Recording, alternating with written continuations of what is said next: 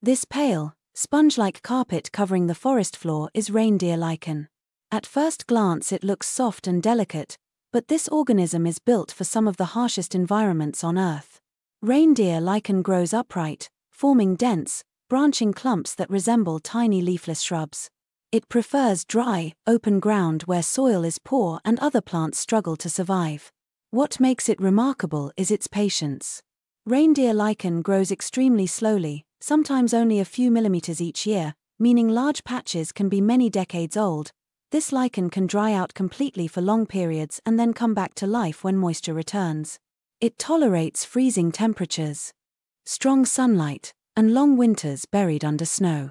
In northern ecosystems, reindeer lichen shapes the ground layer of forests and tundra, creating a soft, insulating surface that affects how water, heat, and nutrients move through the ecosystem.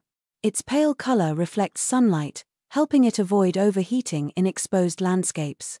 Reindeer lichen may look simple, but it represents a quiet, long-term survival strategy: slow growth, extreme resilience, and the ability to persist where faster-growing life forms cannot.